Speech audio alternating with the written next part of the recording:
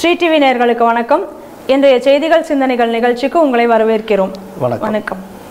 CAA எதிர்ப்பு போராட்டத்தில் டெல்லியில் கலவரம் நடந்து வருகிறது. இதில் 22 பேர் உயிர் பலியாகியுள்ளார்கள் இதுவரை. இதுக்கிடையில் நேத்திக்கு இரவு 12 மணிக்கு ஒரு அட்வொகேட் உயர்நீதிமன்றத்தை அணுகி கலவரத்தில் இறந்தவர்கள் அந்த கலவரத்தில் பாதிக்கப்பட்டவர்கள் அடிபட்டவர்களுக்கு உரிய முறையில் சிகிச்சை வழங்கப்படாமல் இருக்கிறது, அதற்காக உடனடியாக உயர்நீதிமன்றம் கூடி ஒரு தீர்ப்பு சொல்லணும்னு சொன்னதுக்காக 12:30 மணிக்கு ஜஸ்டிஸ் முரளிதர் அவர்களும் அனுபம் பாம்பானி அவங்களும் 2 பேர் பெஞ்ச் கொண்ட உயர்நீதிமன்றம் குழு கூடியிருக்கிறது. அதில் அவங்க என்ன தீர்ப்பு சொல்லியிருக்காங்க அப்படின்னு சொன்னால், சின்ன மருத்துவமனையிலிருந்து அடிபட்டவர்களை உடனடியாக குரு தேஜ் பகதூர் ஹாஸ்பிட்டலுக்கோ அல்லது லோக்நாயக் ஜெய்பிரகாஷ் நாராயண் ஹாஸ்பிட்டலுக்கோ உடனடியாக கொண்டு சிகிச்சை அளிக்க வேண்டும் என்று சொல்லியிருக்கார்கள்.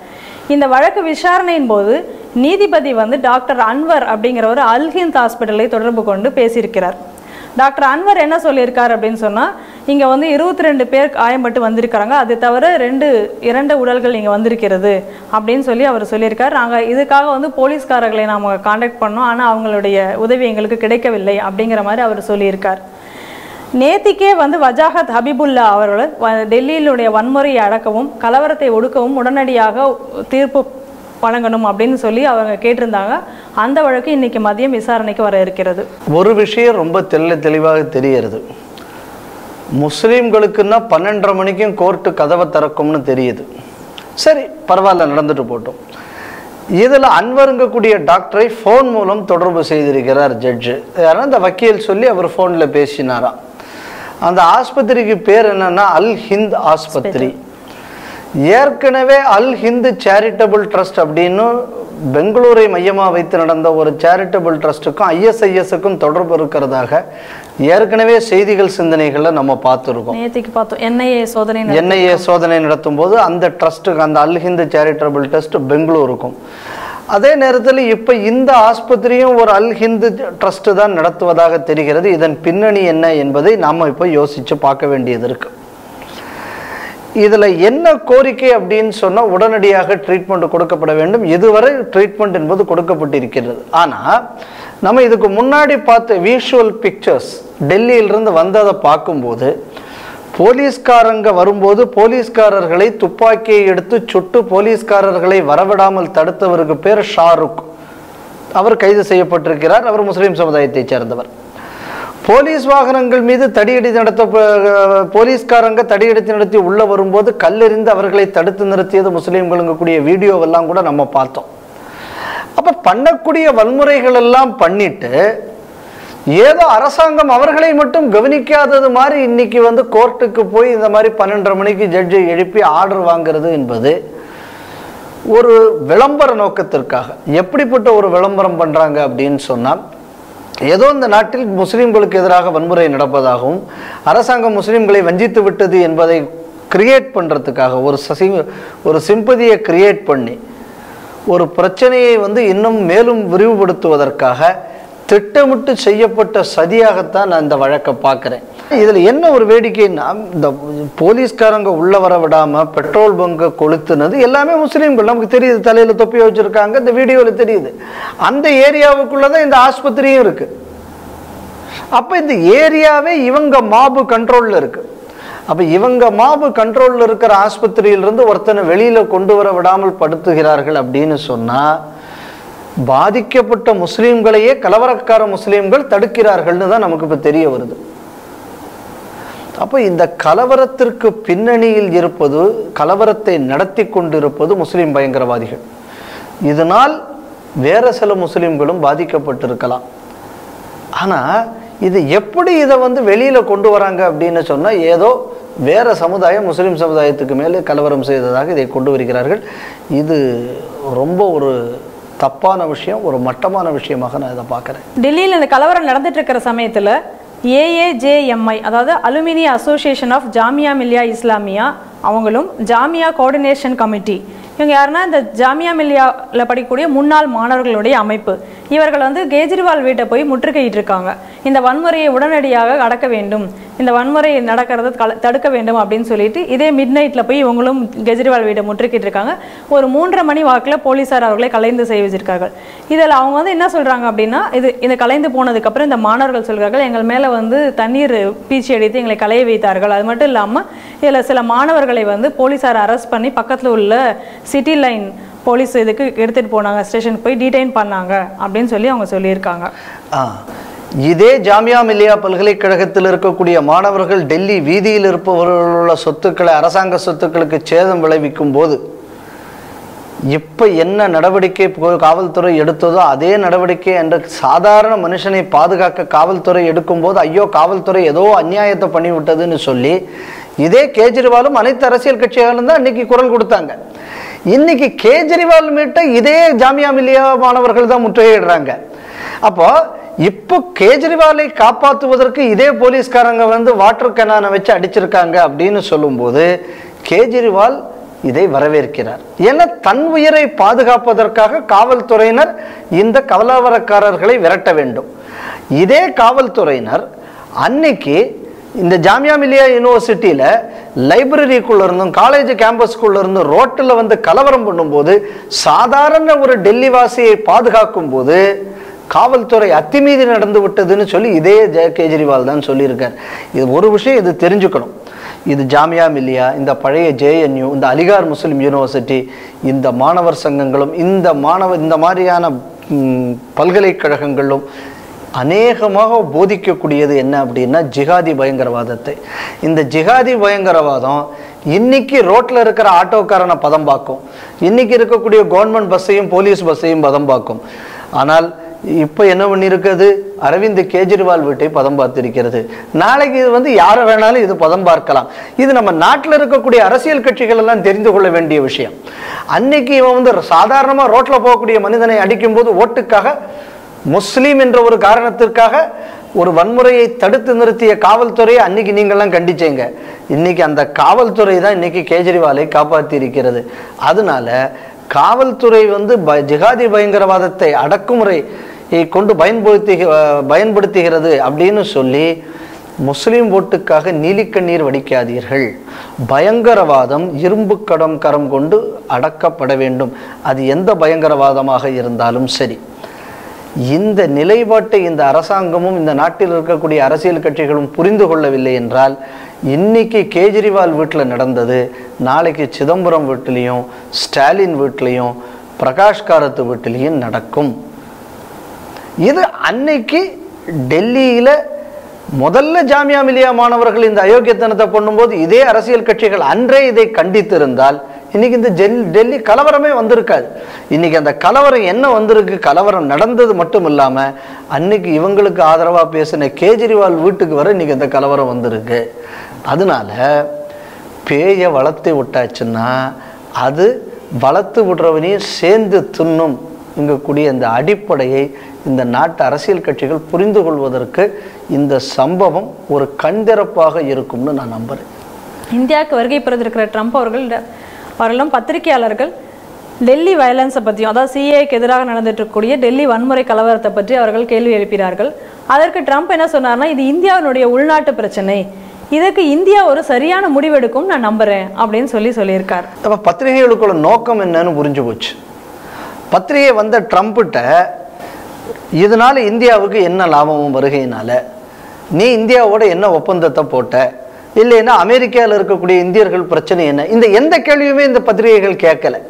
இவங்க கேட்ட கேள்வி என்னன்னா சிஏஏ வன்முறையை பற்றிய தான் கேள்வி. முதல் கேள்வி, வெளிநாட்டிலிருந்து நம்ம நாட்டுக்கு வரக்கூடிய ஒரு பிரதமரை, ஒரு அதிபரை, அதிபரை இந்தியாவை கண்டனம் செய்ய இந்திய மண்ணில் வந்து அவர் இந்தியாவை கண்டிக்க வேண்டும் என்கக்கூடிய ஒரு ஆசையோடு, ஒரு மகா பெரிய ஆசையோட வேலை செய்தார்கள் இந்த ஊடகத்தினர் என்கக்கூடியது இந்த கேள்வியிலிருந்து நமக்கு தெரிஞ்சு போச்சு. அப்போ இந்த வன்முறை எப்போ ஏற்பட்டது, இவ்வளவு நாளும் பிரச்சனை இல்லை. ட்ரம்ப் வருகைக்கு ஒரு நாள் முன்னாடி தான் இந்த கலவரம் பெரிய அளவில் வெடிக்குது. அப்ப இந்த கலவரத்தின் நோக்கம் என்ன? ஏற்கனவே நேத்திக்கு செய்திகள் சிந்தனைகளை நம்ம பார்த்தோம். ட்ரம்ப் வருகையை ஒட்டி இந்த கலவரம் இன்னும் விரிவாகும். இதை வைத்து இந்த ட்ரம்ப் மோடி சம்மிட்டை வந்து பேக்லைனில் கொண்டு போயிட்டு உலகம் முழுக்க வந்து இந்த ஆன்டி சிஏஏ ப்ரொட்டஸ்ட்டை இவர்கள் கொண்டு போவார்கள் என்பது நேற்று தான் செய்தி சிந்தனைகளில் பார்த்தோம். நம்ம எதை பார்த்தோமோ அதே விஷயம் அதுக்கப்புறம் நடந்திருக்கு. ட்ரம்ப்கிட்ட இந்த கேள்வி கேட்கப்பட்டது. அப்படின்னு சொன்னால் இந்த ஆன்டி சிஏஏ ப்ரொட்டஸ்ட் என்பது வன்முறையாக திட்டமிட்டு வெளிநாட்டு சக்திகளால் ஆக்கப்பட்டிருக்கிறதுங்கிறது நமக்கு உறுதியாச்சு. ஏன்னா 3 நாள் முன்னாடி வரை இந்த பிரச்சனை இல்லை. ஏன் திடீர்னு ட்ரம்ப் வரும்போது இந்த பிரச்சனை வரணும்? பிரச்சனை வந்தவுடனே ட்ரம்ப்கிட்ட ஏன் இந்த பத்திரிகையாளர்கள் இந்த கேள்வியை கேட்கணும்? ஏன்னா இதே விஷயத்தை தான் குஜராத் விஷயத்தில் ஒவ்வொரு வெளிநாட்டில் போய் வெளிநாட்டில் இருந்து வர்றவங்கள்ட்ட எல்லாம் குஜராத்தை பற்றி இந்த பத்திரிகைகள் கேள்வி கேட்டது. அப்போ ஒரு விஷயம் இந்த பத்திரிகைகளை பொறுத்தளவில் தெளிவாக இருக்காங்க. என்ன அப்படின்னா, இந்தியாவுக்கு அவப்பெயரை உலகம் முழுக்க ஏற்படுத்த வேண்டும் என்பதில் நம்ம நாட்டில் இருக்கக்கூடிய விலை போன ஊடகங்கள் மிகவும் தெளிவாக இருக்கின்றன. அதனால தான் இதை பார்த்து ஆர்எஸ் பாரதி வந்து இதெல்லாம் ரெட் லைட் ஹவுசஸ்ன்னு சொன்னாரோ என்னவோ தெரியலை. இந்த வேலையைத்தான் இவர்கள் செய்திருக்கிறார்கள் என்பது தெளிவாக தெரிகிறது. ஆனால் ட்ரம்ப் புத்திசாலி. ஆர்எஸ் பாரதி சொன்னது சரிங்கக்கூடியது ட்ரம்ப்புக்கு தெரிஞ்சிருக்கு. தெரிஞ்சதுனால என்ன சொன்னார் அப்படின்னா, இதை ஹேண்டில் பண்ணக்கூடிய கெப்பாசிட்டி இந்தியாவிடம் இருக்கிறது, இந்தியாவால் அதை செய்ய முடியும்னு நான் நம்புறேன்னு சொல்லிட்டு போயிட்டார். இதனால கஷ்டப்பட்டு கலவரத்தை ஏற்படுத்தி இதை ஒரு இன்டர்நேஷ்னல் இஷ்யூ ஆக்கணும் அப்படின்னு ஆசைப்பட்ட ஊடகங்களுக்குள்ள வாயில மண்ணு விழுந்த மாதிரி ட்ரம்ப்புக்குள்ள பதில் அமைந்தது அப்படின்னு தான் நம்ம இதில் பார்க்கணும். இந்திய தொழிலதிபர்களை அமெரிக்கா கலைத்திருக்கிறார் ட்ரம்ப். நேற்றுக்கு வந்து நம்ம நாட்டில் உள்ள பெரிய பெரிய தொழிலதிபர்களுடைய அவர் மீட்டிங் நடத்தியிருக்கார். அவர்களோட பேசுகையில் அவர் என்ன சொல்லியிருக்கார், அமெரிக்காவுக்கு வாங்க, அங்கே வந்து தொழில் தொடங்குங்கள், அங்கே வந்து தொழில் தொடங்குவதற்கு ஈஸியான மெத்தடுகளை நாங்கள் இப்போ பண்ணித்தரோம் அப்படிங்கிற மாதிரி கூப்பிட்டுருக்கார். அது மட்டும் இல்லாமல் அவர் என்ன சொல்றார், இந்தியாவினுடைய வர்த்தக ஒப்பந்தம் வந்து இன்னும் தீவிரமடைந்துள்ளது, நிறைய ஒப்பந்தங்கள் நம்ம பண்ண போகிறோங்கிற மாதிரி சொல்லியிருக்கார். அதே போல் இந்தியாவில் ஏற்படுத்தப்பட்டுள்ள make in India திட்டமாகட்டும், start up India திட்டங்களாகட்டும், இவைகள் வந்து இங்கே உள்ள வேலை வாய்ப்புகளை அதிகரிக்கிறதுக்கு இது ரொம்ப உதவியாக இருக்கும். அதே நேரத்தில் தொழிலதிபர்கள் வந்து வேலை வாய்ப்புகளை வந்து அதிகரிக்கிறதுக்கு அவங்க தான் முயற்சி பண்ணணும், எல்லாமே அரசே செய்ய முடியாது அப்படிங்கிற மாதிரியும் சொல்லியிருக்கார். நேத்திக செய்திகள் சிந்தனைகளில் பார்த்தோம், இந்தியா வளர்ச்சி அடைந்த நாடு அப்படின்னு ட்ரம்ப் சொன்னார். உடனே அதை யாரு அதை மறுத்தாங்க? சீதாராம் யெச்சூரி உடனே மறுத்தார். இல்லை இல்லை இல்லை நான் பிச்சைக்காரன் தான். ராகுல் காந்தியால் விலைக்கு வாங்கப்பட்டு மோசடிக்கு ஈடுபட்ட நேஷனல் ஹெரால்டு பத்திரிகை அது வந்து ட்ரம்ப் விசிட் பண்ணக்கூடிய ஏழை நாடு இந்தியா தான் அப்படின்னு சொல்லி இந்தியாவை ஏழை நாடு அப்படின்னு கொச்சைப்படுத்தியது. ஆனால் ஒரு ஏழை நாடாக இருந்தாச்சுன்னா உலகத்திலேயே அதிசக்தி பொருந்திய ஒரு நாட்டின் அதிபர் உங்கள் நாட்டில் உள்ளவங்க வந்து எங்கள் நாட்டில் தொழில் தொடங்குன்னு இந்த நாட்டில் ஒரு வேண்டுகோள் விடுக்கணும் அப்படின்னு சொன்னால் இந்தியா வந்து பிச்சைக்கார நாடு இல்லை. இந்தியா பெரும் பெரும் தொழில் அதிபர்களை உருவாக்கிய நாடு, உருவாக்கி கொண்டிருக்கின்ற நாடு என்கிறது உறுதியாகுது. ரெண்டாவது நம்ம நல்லா பார்க்கணும், பல திட்டங்களை பற்றி அவர் சொல்லியிருக்கார். Stand up India, make in India, இந்த மாதிரி பல திட்டங்களை பற்றி சொல்லியிருக்கார். அப்போ ஒன்று என்னன்னா, அமெரிக்காவில் வந்து இந்தியன் இன்வெஸ்ட்மெண்ட் வரணும் அப்படின்னு அவர் ஆசைப்படுறாருன்னா உலகம் முழுக்க சென்று இன்வெஸ்ட் பண்ணக்கூடிய அளவுக்கு இந்தியாவில் தொழிலதிபர்கள் இருக்கிறார்கள். ஒன்று, இந்த நம்பிக்கை ஏற்படுவதற்கு பல காரணம் இருக்கு. ஏன்னா உலகத்தில் எல்லா நாட்டு பொருளாதாரத்தையும் கூட அதிவேகமாக வளர்ந்து கொண்டிருப்பது இந்திய பொருளாதாரம் என்பதால் இந்தியாவிடம் இந்த உதவியை ட்ரம்ப் கோருகிறார் அப்படின்னு சொன்னா ஒவ்வொரு இந்தியனும் பெருமிதப்பட வேண்டும். Point number 1. ரெண்டாவது, நீங்க பாருங்க, உலகத்தில் இருக்கிற பெரிய கம்பெனிஸ், அது மைக்ரோசாஃப்டாக இருக்கட்டும், கூகுளாக இருக்கட்டும், இந்த எல்லா கம்பெனிலையும் நீங்கள் சிஇஓஸாக யார் இருக்காங்கன்னா அநேகமாக இந்தியர்கள் தான் இருக்கிறார்கள். அப்போ the nature of Indian community என்ன அப்படின்னு சொன்னால், ஒரு பிஸ்னஸ் லீடர்ஸாக இன்றைக்கி வந்து அவங்கள வந்து எஸ்டாப்ளிஷ் பண்ணிய ஒரு கம்யூனிட்டியாக இன்றைக்கி இந்தியன் கம்யூனிட்டி இருக்குது. அப்போது இந்தியன் டயாஸ்பராவுக்கு மேலே இருக்கக்கூடிய நம்பிக்கை, உலகம் முழுக்க எல்லா நாடுகள்லையும் வந்து எக்கனாமிக் டவுன் டர்ன் இருக்கும்போது இன்னும் இந்திய பொருளாதாரம் தலை நிமிர்ந்து நிற்கிறது. இது நமக்குள்ள ரெண்டாவது சக்தி வாய்ந்த விஷயம். மூணாவது, ஈஸ் ஆஃப் டூயிங் பிஸ்னஸ். இந்த ரேங்கிங்கில் இந்தியா பல விதத்தில் முன்னேறி இருக்கு. நாலாவது பார்த்தோம் அப்படின்னு சொல்லியாச்சுன்னா, இதுக்கு முன்னாடி வேலை வாய்ப்பை தேடிக்கொண்டிருந்த ஒரு இந்தியாவிலிருந்து இன்னைக்கு ஆண்டர்பிரினியர்ஷிப்பை நோக்கி இந்தியா நகர்ந்து கொண்டிருக்கிறது கொஞ்சமாக. ஸோ இந்த மாதிரியான ஷிஃப்ட் இந்தியாவில் வரக்கூடிய காரணத்தினால அது மட்டும் இல்லாமல் இவ்வளவு நாளும் லஞ்சம் புறையோடு இருந்தது. இன்றைக்கி அப்படி இல்லை. இன்றைக்கி கிட்டத்தட்ட ஜிஎஸ்டி, அதுக்கப்புறம் டிமானிட்டைசேஷனுக்கு அப்புறம் வந்து டிஜிட்டலைஸ்ட் எக்கானமி, இந்த மாதிரி பல விஷயங்கள் வந்ததுக்கப்புறம் நம்மளோட அக்கௌண்டபிலிட்டி இந்தியாவில் கொஞ்சம் பெட்டர் ஆகிப்போச்சு. அதனால என்ன ஆகிப்போச்சு அப்படின்னா, உலகத்தரம் வாய்ந்த தொழில் இந்தியர்களால் வேறு நாட்டில் பண்ண முடியும். ஏன்னா இப்போ Indian sector has grown up to the world standard. அதனால இந்தியர்கள் எங்கள் நாட்டிற்கு வந்து தொழில் தொடங்குங்கள் அப்படின்னு சொல்லி ட்ரம்ப் கூப்பிடக்கூடிய அளவுக்கு அமெரிக்க அதிபர் இந்தியர்களை எங்கள் நாட்டில் வந்து தொழில் தொடங்குங்க என்று அழைக்கிறார்கள். இதற்கு முன்னாடி நம்ம யோசிக்கணும். 2004 2005 மன்மோகன் சிங் இந்த நாட்டு பிரதமர் ஆகும்போது அமெரிக்காவில் போயிட்டு, நீங்கள் எங்கள் நாட்டில் வந்து தொழில் தொடங்குங்க, நீங்கள் சொல்கிற மாதிரி எங்கள் நாட்டு சட்டத்தை நான் மாற்றி அமைக்கிறேன்னு மன்மோகன் சிங் போய் பேசினார். இது 2004 2005. ஆனால் 2020 என்ன நடக்குது? ஒரு 6 வருஷம் மோடி ஆட்சியில் அமெரிக்க அதிபர் இங்கே வந்து பேசுகிறார், நீங்கள் வந்து எங்கள் நாட்டில் தொழில் தொடங்குங்க. இதுதான் மோடிக்கும் இதற்கு முன்பு இருந்த அரசாங்கத்துக்கும் இருக்கக்கூடிய வித்தியாசம். ஸோ ட்ரம்ப் இந்த அழைப்பை விடுத்திருக்கிறார் என்பது இந்தியா ஒரு வல்லரசாக மாறிவிட்டது என்பதை உறுதி செய்கிறது. சீதாராம் யெச்சூரிக்கு வருத்தம் இருக்கலாம், ஏன்னா உண்டியல் குழுக்கின கலாச்சாரத்தில் வந்தவர்களுக்கு அது கஷ்டமாக இருக்கலாம். பிச்சைக்கார நாடு அப்படின்னு எழுதின நேஷனல் ஹெரால்டுக்கு அதனால வருத்தம் இருக்கலாம். ஏன்னா பிச்சைக்காரர்களாக மக்களை வைத்து கொண்டால்தான் அவர்கள் பேரில் இந்த பிணந்தண்ணி கழுகுகளால் சம்பாதிக்க முடியுங்கிறதுனால அவங்களுக்கு வருத்தம் இருக்கலாம். ஆனால் உலகம் இந்தியாவை ஒரு வல்லரசாக ஏற்றுக்கொண்டுள்ளது என்பதைத்தான் இந்த விஷயம் காட்டுகிறது. அமெரிக்க அதிபர் ட்ரம்ப் மற்றும் நம்ம நாட்டு பிரதமர் மோடி அவர்களுக்கு இடையே ஆன பேச்சுவார்த்தையினுடைய முடிவில் 21,560 கோடி தளவாடங்கள் ஒப்பந்தம் உறுதி செய்யப்பட்டுள்ளது. இதன் மூலமாக நம்ம நாட்டுக்கு வந்து மிக அதிநவீன அப்பாச்சி மற்றும் MH-60 ரோமியோ ஹெலிகாப்டர்கள் கிடைக்கப் போகிறது. இதை தவிர இன்னும் மேலும் சில ஒப்பந்தங்கள் கையெழுத்தாகியுள்ளன. எரிசக்தி துறையில் ஒரு 3 ஒப்பந்தங்கள் கையெழுத்தாகி இருக்கிறது. சாதாரணமாக அமெரிக்காக்காரன் ஒரு சாதாரண துப்பாக்கியை கூட இந்தியாவுக்கு வைக்கிறதுக்கு பல தடவை யோசித்த காலங்கள் உண்டு.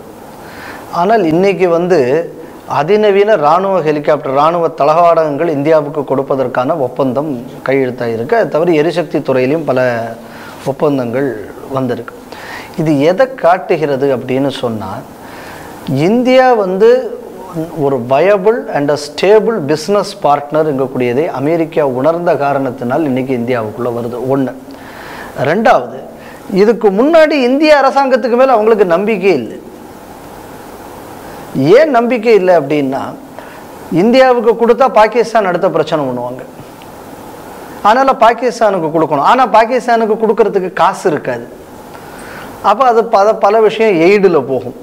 அப்போ அமெரிக்காவுக்கு பாகிஸ்தானால் எந்த பிரயோஜனமும் இல்லை அப்படிங்கக்கூடிய நிலையை என்று இந்தியா ஏற்படுத்தியதோ, பாகிஸ்தானை அமெரிக்கா கை கழுவி விட்டு அமெரிக்கா இப்போ இந்தியாவுடனான ஒப்பந்தத்தில் இன்றைக்கி ஈடுபட்டு கொண்டிருக்கிறது.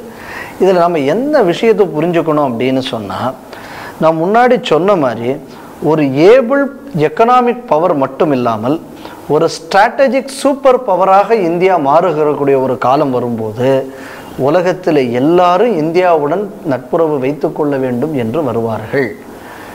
இன்னைக்கு இந்த ஒப்பந்தம் என்பது இந்தியா ஒரு இந்த ரீஜியனில் இந்தியா ஒரு சூப்பர் பவராக மாறுவதற்கான அடித்தளத்தை வலுவாக அமைத்து வருவதை காட்டுகிறது. ஏன்னா ஒரு பக்கம் சைனீஸ் த்ரெட்டு, இந்த பக்கம் பாகிஸ்தான்.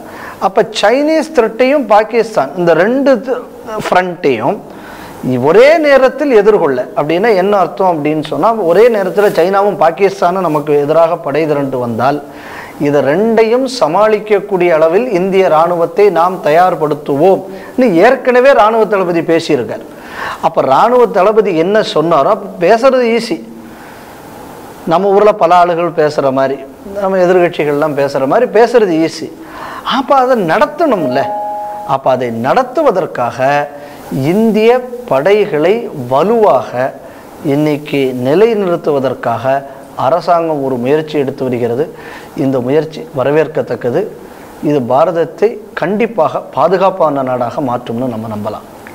காங்கிரஸினுடைய செயற்குழு கூடியிருக்கிறார்கள், ஆனால் அதில் வந்து ராகுல் காந்தி கலந்துக்கவில்லை. ராகுல் காந்தி ஆப்சென்ட். என்னன்னு பார்த்தா ராகுல் காந்தி திடீர்னு வெளிநாட்டுக்கு போய்விட்டதாக தகவல் சொல்லியிருக்கார்கள். காங்கிரஸினுடைய செயற்குழு கூடினதே எதுக்காகனா, கடந்த தேர்தல்கள் எல்லாத்துலேயும் அவங்க படுதோல்வி அடைந்து வருவதை ஆராய்வதற்காகவும் அடுத்த தலைவர் யார் அப்படிங்கிறதை தீர்மானிக்கிறதுக்காகவும் தான் இந்த குழு கூடியிருக்கு. ஆனால் இதில் ராகுல் கலந்துக்கல, திடீர்னு வெளிநாட்டுக்கு போயிட்டதாக தகவல் எழுந்துள்ளது. பல சீரியஸான நியூஸை சொல்லிக்கிட்டு வரும்போது ஒரு காமெடி நியூஸையும் சொல்லியிருக்கேங்க. நல்ல விஷயந்தான். ராகுல் காந்தி அடிக்கடி நாட்டை விட்டு காணாமல் போகிறார். இப்போ 2 விஷயம் பார்க்கணும். இன்னைக்கு நாட்டில் ஒரு முக்கியமான பிரச்சனை நடந்துகிட்டு இருக்கு, டெல்லியில் கலவரம் நடந்துகிட்டு இருக்கு. அப்போ ஒரு பொறுப்பான எதிர்கட்சி தலைவர் இந்த நேரம் நாட்டில் இருக்கணுமா, இல்லைன்னா ஊரை விட்டு ஓடுவாங்களா? அப்போ ஒரு பொறுப்பற்ற ஒரு தலைவராக ராகுல் காந்தி தொடர்ந்து கொண்டு இருக்கிறார் என்பதை இது காட்டுகிறது. 2வது, மோடி வெளிநாட்டுக்கு போகும்போது மோடி வெளிநாடு போகிறார், மோடி வெளிநாடு போகிறார்னு அம்புட்டு பேப்பரும் எழுதுறது.